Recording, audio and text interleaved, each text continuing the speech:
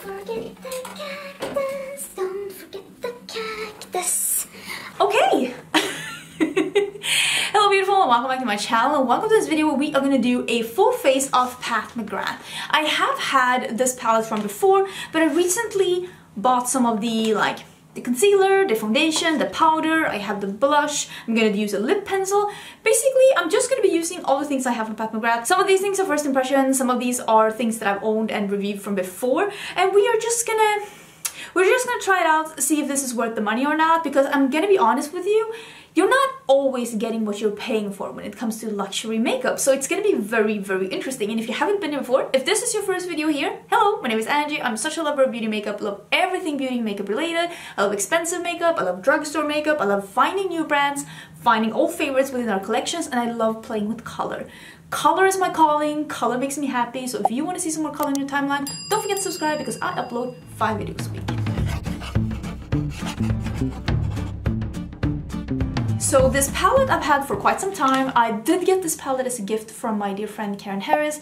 Karen Harris is one of the sweetest people I've met on this journey on YouTube. She's truly, like, she's not an online friend, she's not a YouTube friend, she is a friend. I've met her twice, I've met her husband. She is 8 months pregnant. I am super over the moon for her and her husband. She's just the sweetest, literally the sweetest. She is so caring and so funny and such a good friend. I'm so happy to have her as a friend, and I cannot believe she gave me this as a gift. So this one I've owned from before, and I bought one of these blushes myself lately, and I have been using this packaging though. I'm not sure.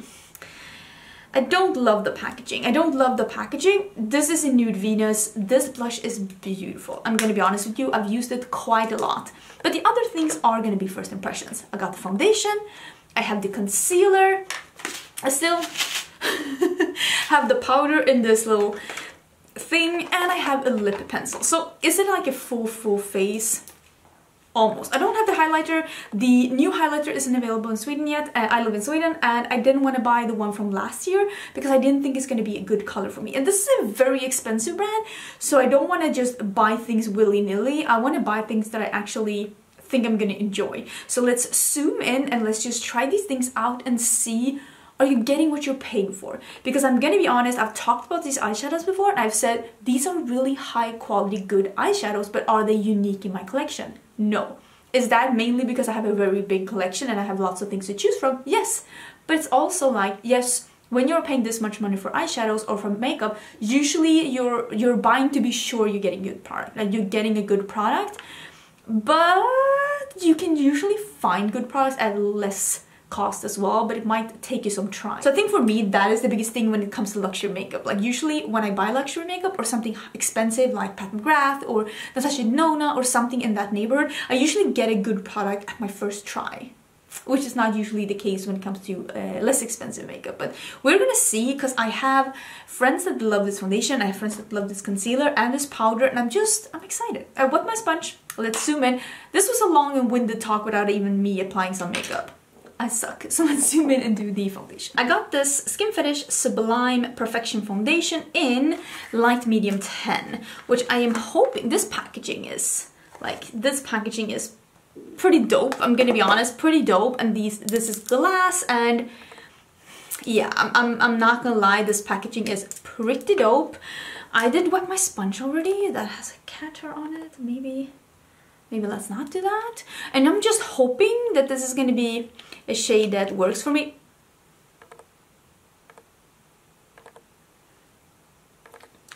Okay, that went, oh my god, this is liquidy. That went literally on the floor. Yeah, I think this is gonna be a good shade. I thought it was a little bit hard to find a good shade online. This was a light medium with a neutral peachy undertone, which is normally not my shade, but when I looked at swatches, I thought it looked really good. I am more of a neutral leaning golden. I am not a pink undertone. It does not work that good for me, especially when I tan. I tend to tan a little bit more on the golden side than I do on the pink side. This is this is a really good color match because I did this color match, oops, I did this color match online. I bought this myself at, do you hear this sponge? It's incredibly soft. It's from Glam Shop actually. Why does it sound so much? It's very, very squishy and very nice though, but it sounds a lot. I squared foundation on my floor. I don't know how I feel about that. But I did this shade match online and I have to say, I'm very impressed with how good my shade match was. This foundation looks, doesn't smell like anything. It looks a little bit like my Natasha Denona Foundation X, but this is less coverage. The Foundation X has a full coverage. This has more of a medium coverage, but it's very skin-like, and this, maybe this is a bit glowier. Maybe I'm just thinking they're the same because they're both so liquidy. The Natasha Denona Foundation X, it's also very liquidy, and that is my favorite foundation of all time. This is Samantha March's favorite foundation, I think. I think she is like the one that I can think of now that really raves about this. Is there a cat hair? I swear these cats. But yeah, that's... You hear the sponge? Like... It's so loud. That's... I hate when I like expensive things, but yeah, that's actually really pretty. This concealer is supposedly very full coverage. I think I'm getting something here, like a pimple or something. I usually don't get that. Is it that time of the month that I usually get like one pimple every 2 months? And I actually did not have one last month. Am I putting this back in the box? Maybe. I didn't have a pimple last month. Maybe it's because I was abroad and my body was just so happy to be on vacation. It forgot to have its normal outbreak. But maybe it's my time now. This concealer is the Skin Fetish Sublime Perfection Concealer. I got mine in L5, which is a lot. I don't know why I keep doing this. I'm not even the biggest fan of a lighter under eye, but I tricked myself. I feel like I have been tricked by like the 2017-18 makeup trend of having a super light under eye, and I'm still being tricked by it. I'm still fooling myself buying lighter concealers, even though I don't even love that much. I'm just putting a little bit here so I can cover. I will say though, I still love the triangular shape on me. That works really good. I have a very short face. You can see my forehead is super short. So I'm trying to elongate my face. So I actually love having lightness in the middle of my face because I feel like that looks good on me. You might disagree, of course, and don't just do makeup application just because other people are doing it. Ask yourself, like, why are they doing it? This is supposedly a high coverage light feel concealer, and yeah, that blended out very easily.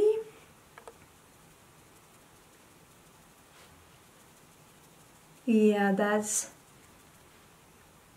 very impressive. I know my friend Heather Austin really loves this concealer. And even though her and I have not always had the best tasting concealers, like the same tasting, best taste. Her and I have not always had the same tasting concealers because she loves some concealers that I really dislike. We also do love some of the same ones. And yeah, this one is really nice. This looks incredibly good. I hate when I love expensive things, but this looks...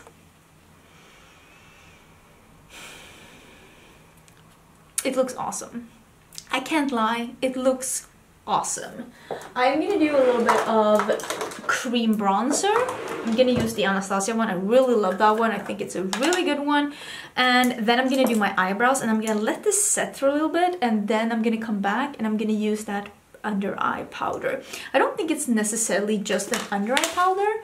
It's the Skin Fetish Sublime Perfection Blurring Under Eye Powder. Oh, it does say under eye powder. But I usually use a separate powder for my under eyes than I do for the rest of my face, if I'm gonna be totally honest, because the one that I use under my eyes, it works for the rest of my face as well, but it has a little bit of a yellow tint, so it's not like the best for the rest of my face. Ooh.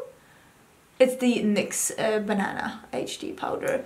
And I'm on the quest for finding other things that are like that one. And not that I need to like dupe it, because obviously why would I want to dupe something that's that inexpensive? Oh, I think I used too much. Let me blend this out and do some brows. But yeah, it's such a great powder. I would just love to find something as good so that I can compare it to something. Not that I need to recommend an expensive version when I already love something inexpensive. I just want to have something to compare it to. I have heard rumors in the corridors that it's being discontinued, but actually I don't think it is. Maybe that's just me manifesting, because I love it so much. I'm experimenting with some lighter brows. Let me know what you think. I'm just gonna try and see if I can get some... It's not that creasing, but I have very, very textured under eyes, so there's always gonna be a little bit of creasing for me, no matter what I do. I am gonna use... I got this out of the sequin packaging, and you know what? Not a single sequin went out of the bag. I feel very proud of myself. This is a medium, which is... It's very light. I haven't touched it. Ooh, that is silky. Okay, so I am gonna... Ooh, but it still picks... I love this. I love when powders pick up. Okay, so let me make sure that I don't have any creases, and let me set my under eyes. Yeah, that actually...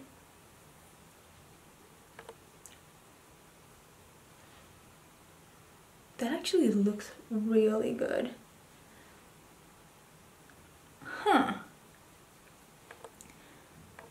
There is a little bit of glow to this, not like it's glowy, but there's definitely a bit of a satiny finish, which makes me think that this is gonna look great all over the skin. It is really kick-uppy in the pan though.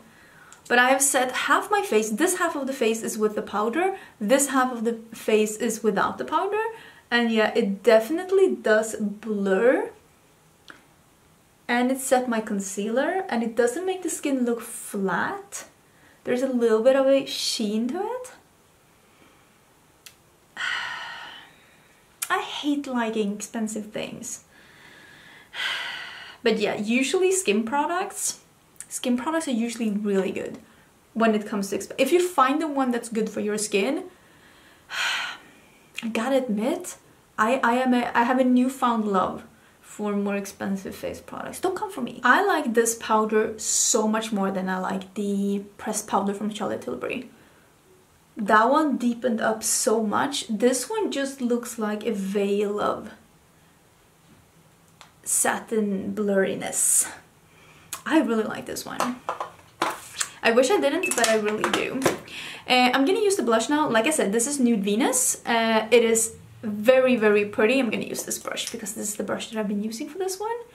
There are two shades that have a little bit of a sheen to it. It's this one, and there is like I think it's something desert, which is more of an orangey one. They didn't have that one in store because I bought this in store when I was in Napoli, and they didn't have that one in store, and I wanted this one because it had a little bit of a sheen to it.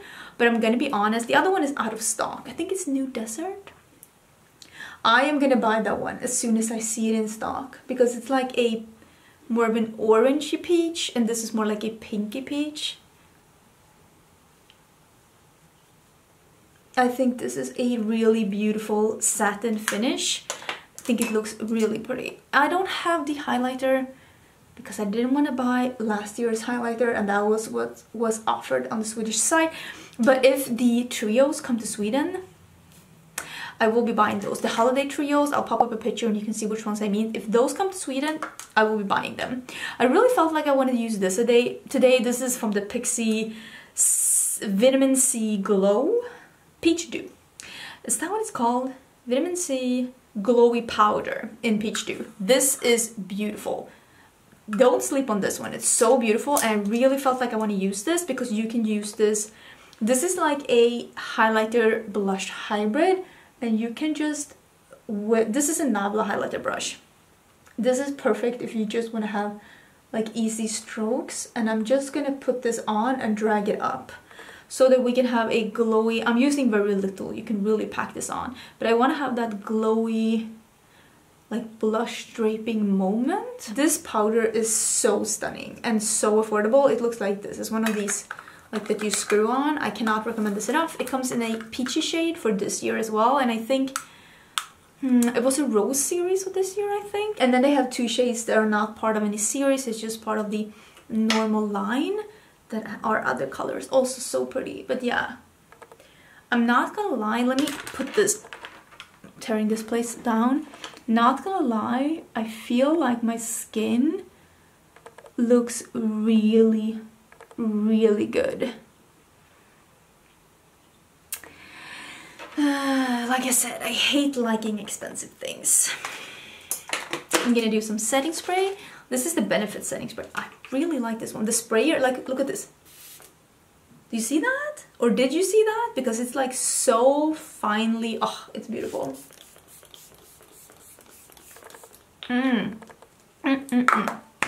This is a beautiful setting spray. And it really does elongate your makeup as well. It just sets like a little mist. I'm gonna start with the lips because I want to try the lips. This is the McGrath's Perma Gel Ultra Lip Pencil with Sharpener, and this one is in Structure. It opens like this, like a big one like this, and then there is a sharpener, and there is a lip liner. I like lip liners that you sharpen yourself. Put that on the floor, because I feel like those are usually a better formula. This is that same darker nude on me that I've been buying lately. It looks beautiful though. I'm gonna fill in my entire lips. Really pretty color. I've heard so much good things about this, but I will say there are so many good lip liners, like affordable lip liners that are so good that sometimes I'm like, is it really worth it? But I will say, just working with this formula, it has the perfect amount of creaminess. You don't want it to be too creamy because it's gonna smear everywhere. It's really hard to control, but you also don't want it to be too dry because then you keep tugging at your lip. You just want it to be perfect. And I will say, really beautiful formula. It's time for some eyeshadow. So this is the Mothership 3 Subversive, and this is the palette that, like I said, my friend picked for me. The packaging is stunning though, because I mean, you open this up and the palette is sitting in here. That's why I've saved this box, and also because it's like it's a gift. And the palette has this shiny part on the back, and this is very heavy and very like luxurious, and this is what the palette looks like. I think, I mean, I do like these more like shimmery pinks here. I feel like that could be a good look, but also this like dirty greenish gold could be really pretty. Do we want to do that as something really smoky, or should we do something with this like pink? I mean, if you don't have any indie shadows, yeah, these are definitely a different formula. This is a gold to pink. Definitely a different formula that you might not find in other palettes. If you have a lot of indie shadows, these are not that unique. I have several things like this in my collection, and always when I mention that, there's always somebody that's like, it's not the same and all of that, but I respectfully disagree. I do think that I have shadows in my collection that give the exact same effect on the eyes as Pat McGrath. But I do think that if you just want to go to Sephora and get something that's a little bit different and a little bit special, I definitely feel like you can get that with this palette. There are like 2 blacks in this palette. Is that weird? One here and one that's a shimmery one. There's only 2 mattes. So I'm gonna start with this brown one up here, and I'm just gonna build that in the crease. There is a fluff here, so I'm just gonna build this in the crease and just blend it. I will say these shadows are very effortless, definitely very effortless, but I also feel like Natasha and Nona, for example, are effortless, and personally I prefer the I prefer the color choices of Natasha Denona, not necessarily the quality. I feel like both of them have very, very good quality, although I will say that I love the cream to powder formula from Natasha Denona is one of my favorite eyeshadows formulas of life, and I know that a lot of people will say that the special shadows in the Pat McGrath is their favorite, but the blendability and how you can build on the cream to powder and just deepen up any matte, and how beautiful those layer whip mattes, it's just something special to me. But I think that they are equal in like formula and performance, definitely between Pat McGrath and Natasha Denona, even though I don't think they have the same formula. I just prefer the color selections of Natasha Denona over Pat McGrath. I think it's just a matter of preference, like what kind of shades do you like, and I don't think that if you really like the color story of a Pat McGrath palette, and if you think that there is a merit to like spending more money and getting something in a luxurious packaging and the whole experience, I don't think you'll be disappointed. But if you have a very, very large eyeshadow collection, or if you like makeup a lot and you own like quite a lot of makeup, I don't think that you will have a new experience with Pat McGrath.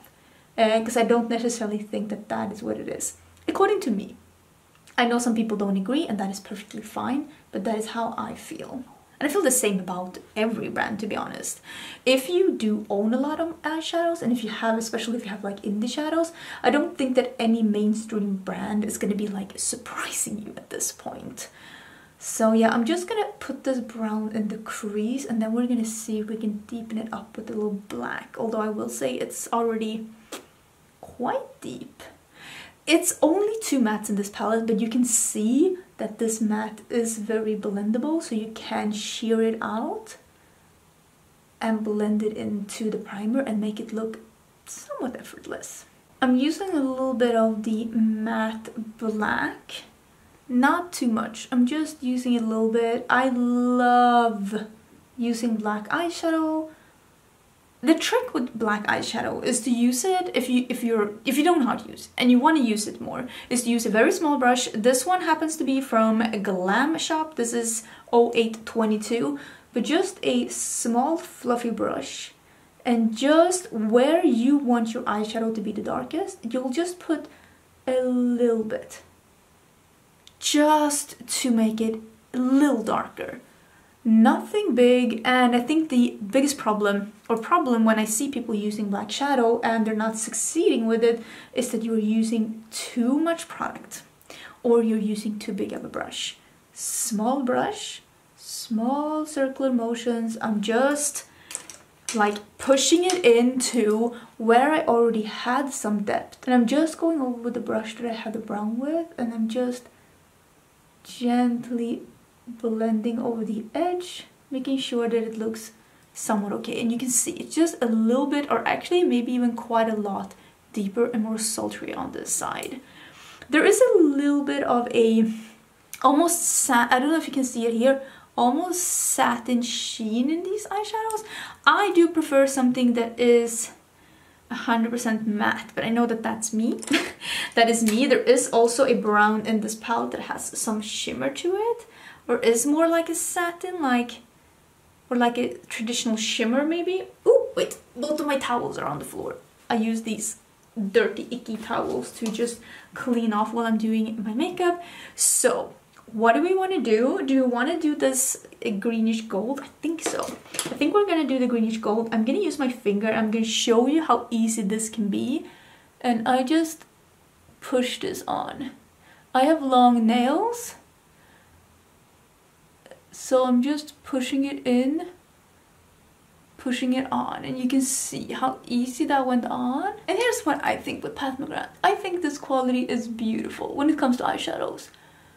But I think that for someone like me that really appreciates dark eyeshadows, that really appreciates experimenting with makeup and wearing colorful shadows and just having a little bit of fun with it, I feel like she is playing it very safe when it comes to her color combos.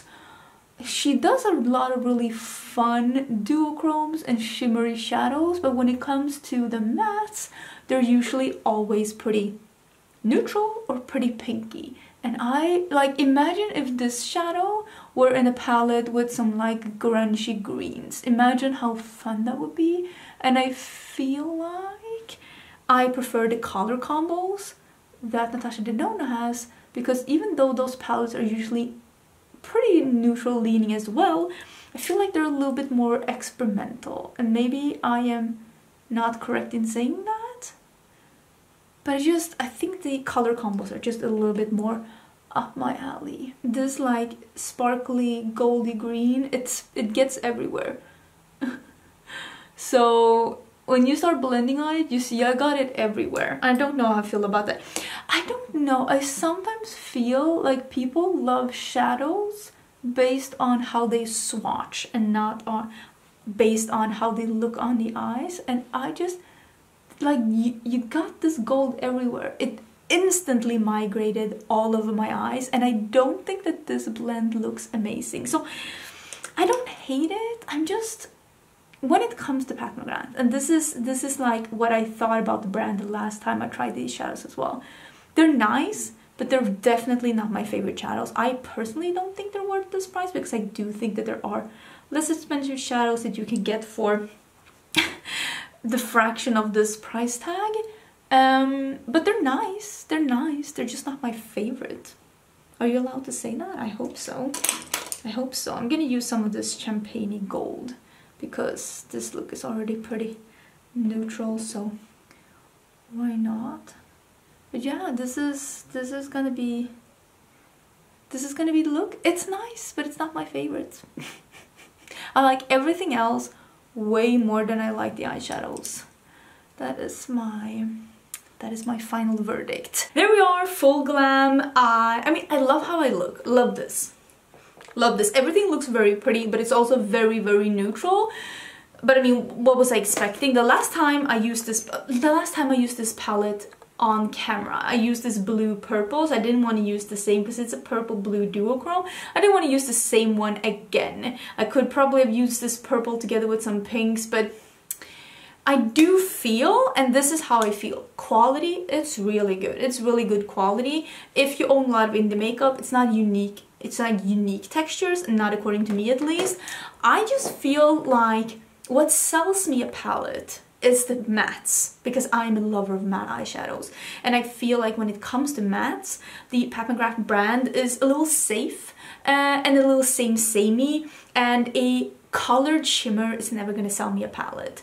I want the colored mattes. The colored mattes, that is what sells me a palette, and I just wish, but I'm gonna be honest, I don't even think it's gonna happen at this point. I just wish that Pat McGrath would release something that has colorful mattes, because that is what sells me a palette. And I do think that when it comes to color stories, I much prefer the Natasha Denona over the Pat McGrath.